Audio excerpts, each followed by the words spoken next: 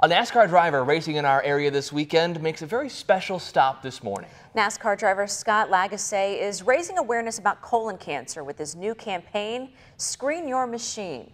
NBC 26's Shara Taylor spoke with him and explains why this cause is so important to him. While many know 36-year-old NASCAR driver Scott Lagasse on the course, his passion is also about helping others prevent something he's been through. I was very fortunate and found colon cancer very early on through luck, I say, and somebody looking after me. It was detected through a colonoscopy. Now it's a cause dear to his heart, which is why he's visiting Bellin Health, where patients receive radiation or chemotherapy. For the patients, I think to see someone who's overcome something like this and who's healthy now and who's able to return to something he's passionate about, I think is really inspiring to them. Jennifer Renquin says they have therapy activities for patients and their families. We're sitting here and a girl comes by with a guitar and plays music and talks to us.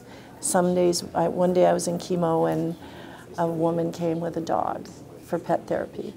And Scott coming in isn't surprising. It's just joyful people. Lagasse has also partnered with Bellin Health through his campaign to advocate early detection with cancer screenings. Bellin Health will also have its logo on his car for his race. Lagasse will race this Sunday at Road America, but he says he's excited to promote his message, Screen Your Machine.